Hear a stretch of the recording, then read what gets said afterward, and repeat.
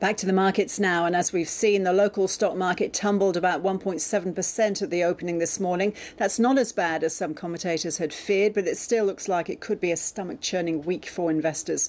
Roger Montgomery is an investment advisor and the founder of Montgomery Investment Management. So, Roger, are things getting worse? Look, it certainly appears that way on the stock market. There is a path forward where things might get better, but we might see it worse in the stock market initially.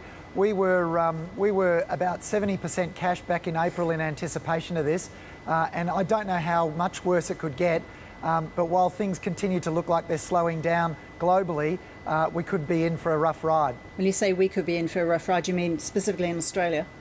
Oh, absolutely. In Australia, for example, we've only got one cylinder that's been running for the last couple of years, and that cylinder was resources.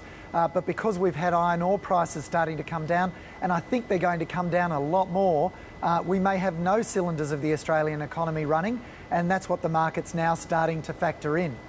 Well, we have been talking many times about falling markets, but is this time any different? No, look, ultimately you use these as an opportunity to buy wonderful businesses when they're cheap, and that's what we do. It's only that we anticipated declining iron ore prices as a result of increasing supply, as well as slowing demand from China. Having anticipated that, we sold a lot of shares back in April, and that's put us in a really good position to buy some more now. But we see this as something that we'll get through, and we're starting to buy.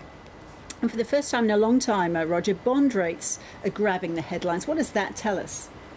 Well, it tells us that the market, particularly the bond market and the futures market, which is based on the bonds based on bond prices and where they're anticipated to be in the future, is now expecting lower interest rates going forward. And what that means is potentially a recession in Australia. So there may be more pressure on the Reserve Bank of Australia being exerted by the market for them to lower rates. So you think we will see a rate cut tomorrow?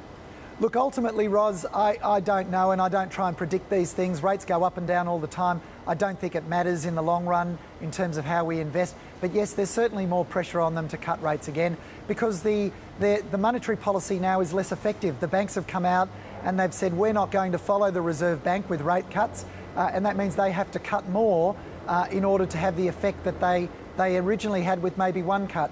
They need to cut more frequently. And looking specifically at Europe, Roger, billionaire investor George Soros says Europe has a 3-month window in which to turn things around. How do you see things playing out there? Well, he hasn't become a billionaire from making mistakes. He's usually fairly prescient with his calls, and I think that's right. Germany is in a situation where, on the one hand, they don't want the euro to break apart because it's to their competitive advantage. If the euro breaks apart, their currency would rally and their exports would be more expensive and they would be less competitive. So on the one hand, they don't want the euro to bust up, but on the other hand, they can't afford to continue to bail the rest of Europe out. So they're in a tough position, and that's what George Soros is pointing out to. They have to work out a scenario forward very quickly, and the markets aren't going to like it if they don't. Roger Montgomery, good to talk to you as ever. Thank you. It's a pleasure, Roz.